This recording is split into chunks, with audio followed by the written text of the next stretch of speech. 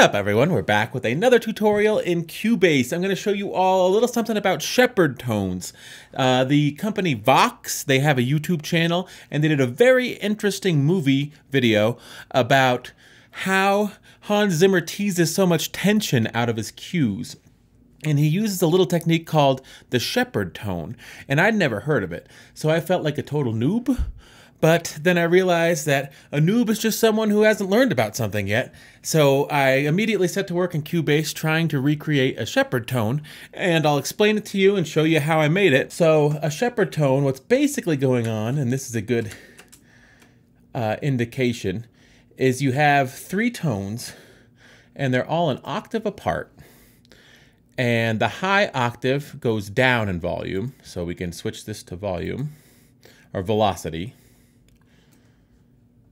And you'll see that it goes down in velocity, and the middle octave stays the same, and the low octave goes up in velocity, so that it sort of appears like there's always a motion going upwards.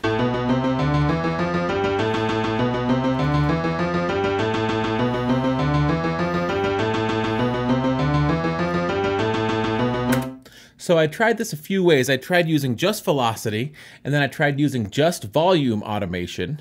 But I think that for my money, it worked best while using velocity automation, velocity curves and volume curves. So you'll see here in the project, I use these.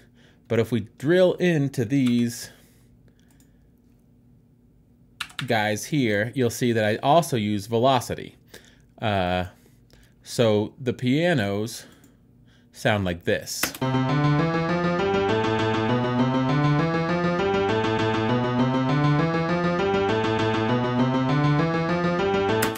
And I also was able to do this for a descending line.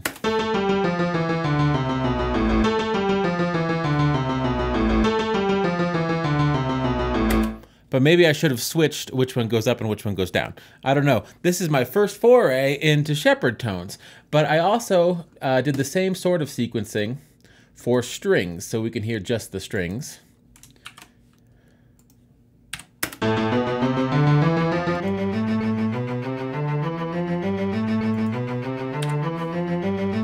And then, of course, the descending line.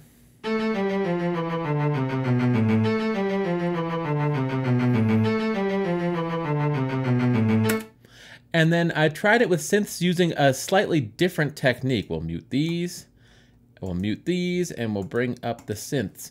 What I did for the synths was I did a pitch bend in a line, and I set the pitch bend to an octave. So instead of a, stepstone-y up the scale type of thing, it would be just a straight line up the scale. And I did that with the line tool. You may not know about this tool, but I set the pitch bend to 12, so the top of the controller lane would be 12. And I just drew a line straight to 12 in the beginning. And of course I did the opposite thing for the descending lines. Oh, wait, I didn't do the opposite thing for the descending lines, but I could if I wanted to. So let's say you have something that you've drawn in by hand and you know you want it to go an octave. Well, you start right here at 0 and draw the line down.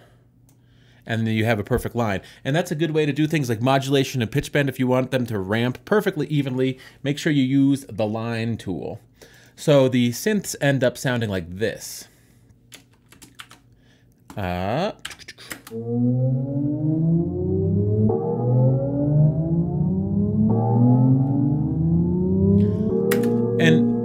I have a lot of long decay on them and a lot of resonance on them. Oops.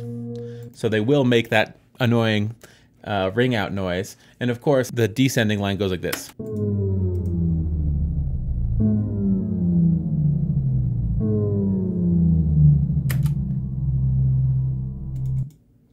Okay, so you get the idea. And all of those working together create a Shepard tone type effect. And I thought it was interesting to learn about. And so I figured I would try to sequence a few Shepard tones myself and then share with you all how I did it. So before I leave, let me just show you the quick way to do something like this in MIDI. I would take all these, get rid of them, and I would put on step recording. And I have a video about step recording, but I'll leave a comment thing in the corner or whatever. So we have step recording on, and we just record a quick scale. And it's all at full velocity, which makes sense. And then we want to just transpose it an octave. We can take off step recording at that point. We can move this up by hitting the Alt key. And then we want this one to start loud and come down. So we use this little pull tab at the side. And that'll come down in velocity. And then we'll do the same thing for the lower octave. We highlight everything, and if you can't highlight everything without selecting some of the others, you can hit Control and highlight more. Then I hit the Alt key. And we want that to start low and end high, so we'll... And in a matter of seconds, we've created a little Shepard tone effect. Let's listen to it.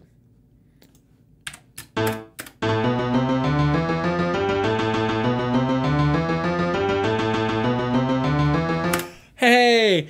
And so there's, I use some MIDI sequencing tools, and I'll leave a link to my MIDI tips video, and I use some step recording to show you how to do that. But it's actually pretty self-explanatory. It's a very unique sound design thing that I didn't know about until I saw that video, which I'll link to at the end of the video. So you guys can check that out if you want to and learn more about Shepard tones and more about, the composition tools that Hans Zimmer uses, especially when he works with Christopher Nolan, and especially in a movie like Dunkirk. So if you enjoyed this video, feel free to like or subscribe or leave a comment if you want to see me do something in the future. Take care and have a great day. Bye.